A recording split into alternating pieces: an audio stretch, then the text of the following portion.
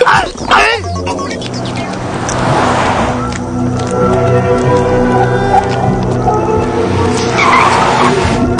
you guys are night picnic people?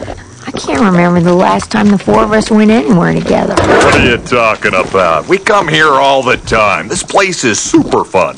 Who wants ice cream? I do. Me too. Sounds good to me. Guys, I don't mean to break chops, but there's nothing in the picnic basket. Dad, what the hell is going on? Kids, your mother and I have a confession. I'm not gay. We know that, honey, and actually you would have to tell us that for it to be a confession. Oh. Kids, Turbo has outgrown city life. The thing is, we all love having Turbo, don't we? He's the best.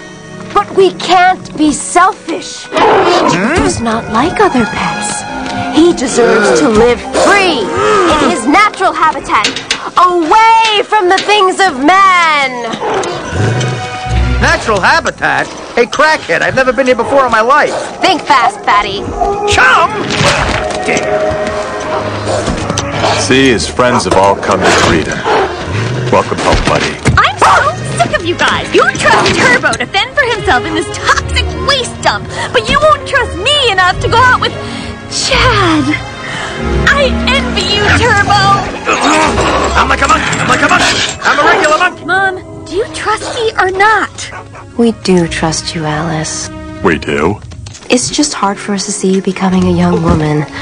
It's all happening so quickly. Just because I want a nice bra doesn't mean Chad is going to see it. Promise? Because I'll run his ass over. Promise.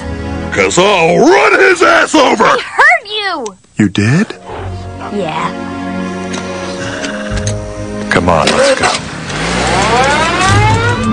What about Turbo? We're leaving Turbo here, away from the things of man. Remember? Turbo? Here?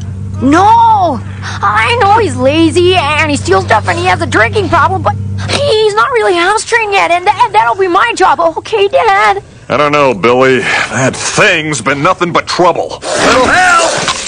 Little help! All right. All right. Honey, are you okay with this?